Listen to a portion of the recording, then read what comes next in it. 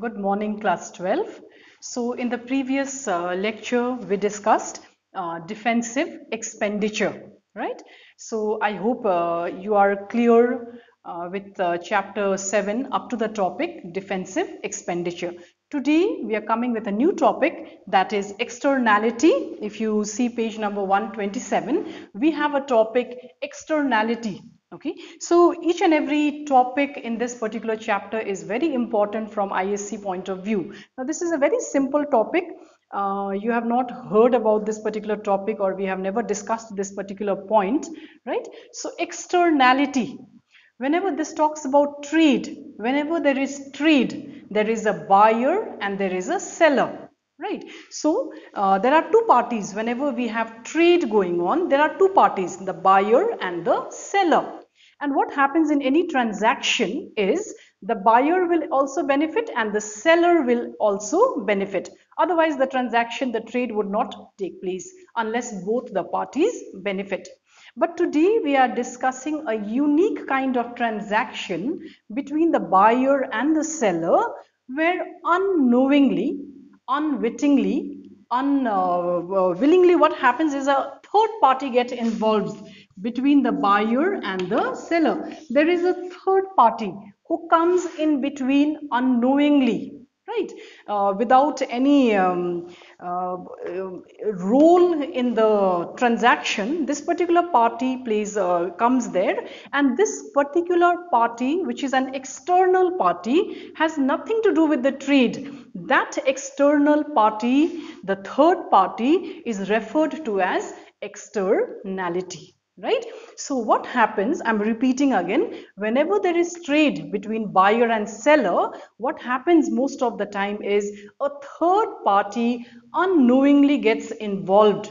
And so what is the effect of the third party is, it might have a negative effect, it might bring a positive effect. So we will be discussing the positive externality and the negative externality. So externality, if you are asked what is externality, it is the involvement of a third party between the buyer and the seller. Whenever there is any kind of transaction, when there is a third party involved, that third party is an external party, which is called externality. So you'll get the definition on page number 127. So first and foremost, we will discuss about negative externality.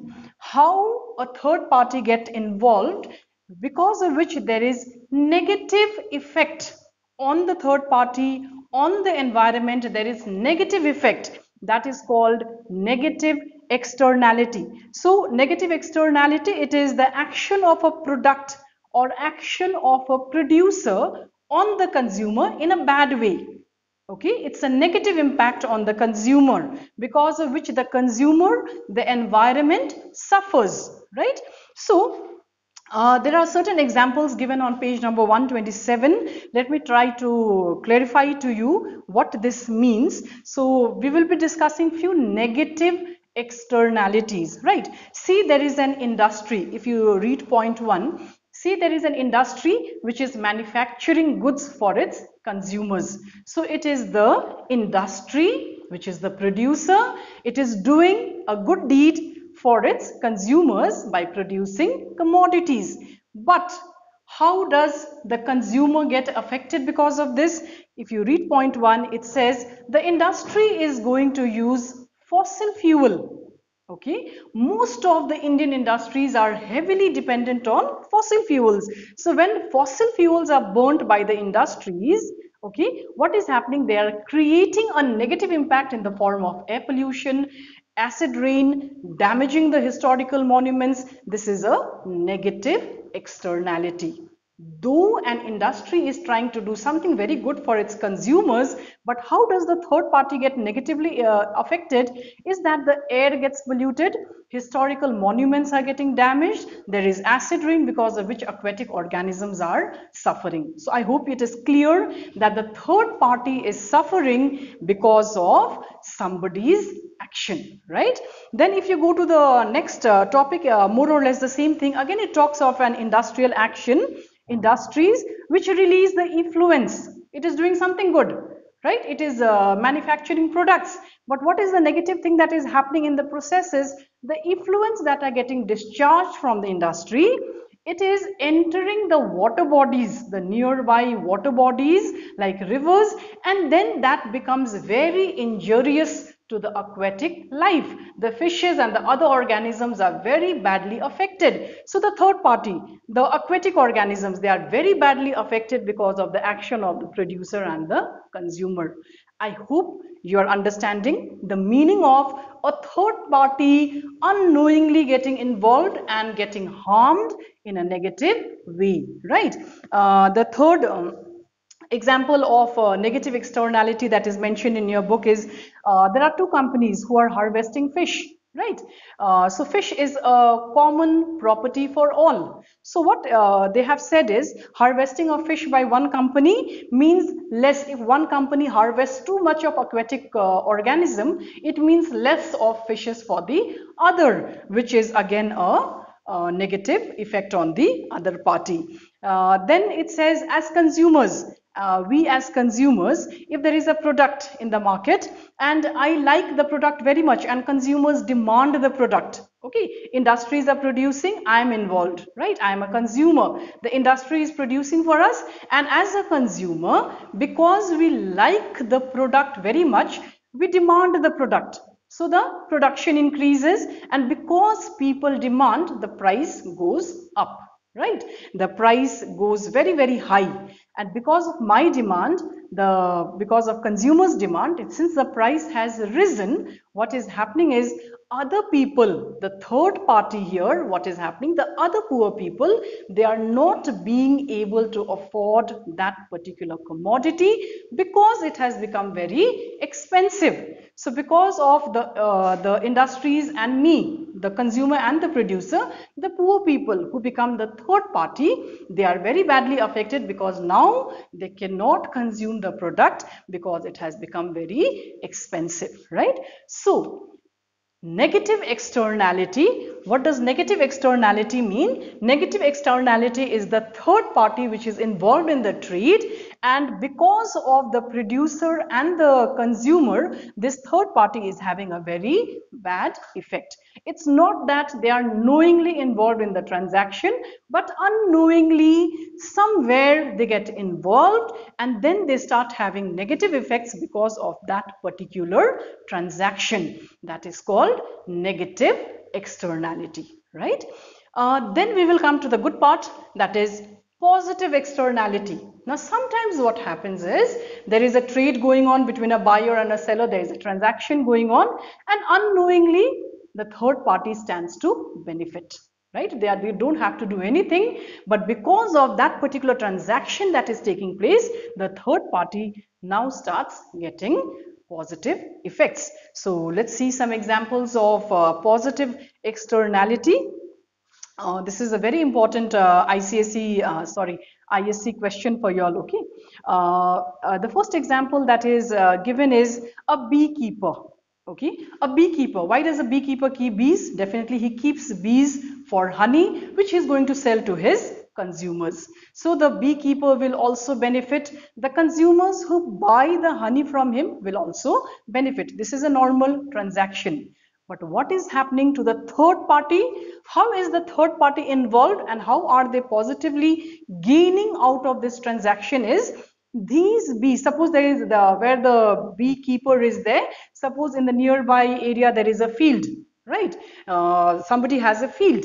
So these bees, they go and pollinate the flowers. So that third party who was actually not a part of this transaction between the beekeeper and his consumers, he also stands to benefit because his plants are pollinated because of the presence of bees. So this is one example of positive externality, right? Then a technical spillover, the second point in your text, it says a technical spillover occurs when a firm's invention, see, somebody invents something, okay? I invent something or you invent something, something new, a company, a firm, they invent something and then they write that invention on the product that they are selling. that technical know-how, that knowledge that is there of producing that particular commodity, it goes down in the common people. Everybody understands, they get that knowledge, right? So when I produce something and if I tell the people how that particular commodity was made, I give out my knowledge, what will happen is the common people who are not even using the resource, they will also benefit because of that particular knowledge, right? So this is another example of positive externality. Then it says, the third point talks of maintaining a garden or a park by a real estate. In the cities you have seen there are buildings, there are real estates. Suppose a person keeps a small garden, he maintains a small garden outside that area. What happens automatically is that the price of that particular area goes high because of maintaining. Everybody likes to stay in a place where there is garden and greenery, which you don't get to see in a city. In Kalimpong, every house has a garden. Every house has a kitchen garden also, right? But if you go to the cities, there are only buildings and buildings and buildings, and people buy first floor, second floor, third floor. Imagine if there are lots of building and that owner has maintained a garden, a beautiful park, then what happens is the benefit is that automatically, because of maintaining that, the price of that particular property becomes high, right? So this is another example of positive externality. And the last example that I would like to discuss with you is, it says if people start using renewable energy. In the previous point, when I was telling you about negative externality, I told you how industries are using heavily dependent on fossil fuels and how that is having a negative effect on the environment as well as the people, because the air is polluted. Now it says in positive externality, it says if we start using renewable energy, then that would lead to less of air pollution. And if there is less of air pollution, what will happen? The buildings, the monuments, the people, everybody starts benefiting, and that becomes an example of positive externality, right? So this is the idea on externality. I'm summarizing for you. Externality: whenever there is trade or transaction going on between two parties, that is the buyer and the seller, sometimes unknowingly, unwittingly, a third party gets involved in that transaction, and that third party, sometimes because of the transaction, they may suffer very badly, which we call negative externality, or sometimes the third party stands to benefit, and that is called positive externality, right? So, and this is your idea on externality, and in my next lecture I will be discussing another very, very important topic, that is cost benefit analysis. Okay, thank you class.